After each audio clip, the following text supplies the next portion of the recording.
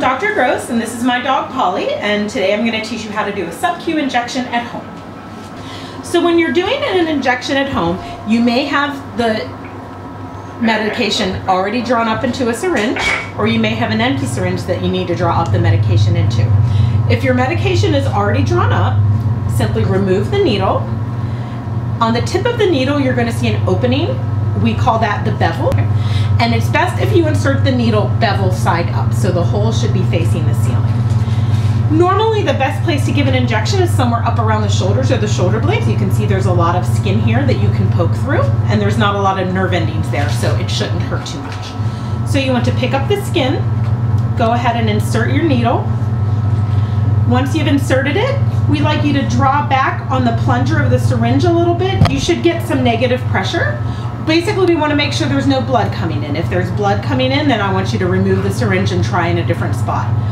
Once you've made sure that there's no blood, you can simply push on the plunger to inject whatever you're giving. Sometimes I rub like this in case it might sting a little bit. Remove the needle.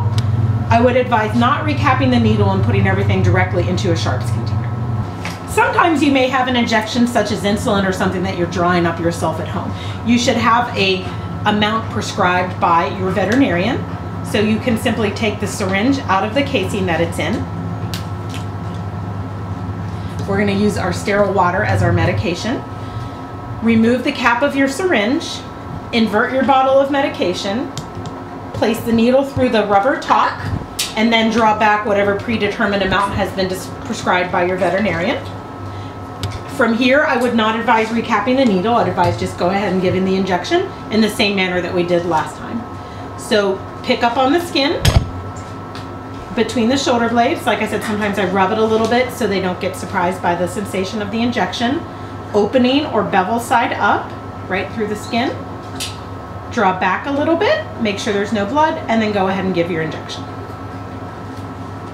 And again, dispose of your needle and syringe in the sharps container.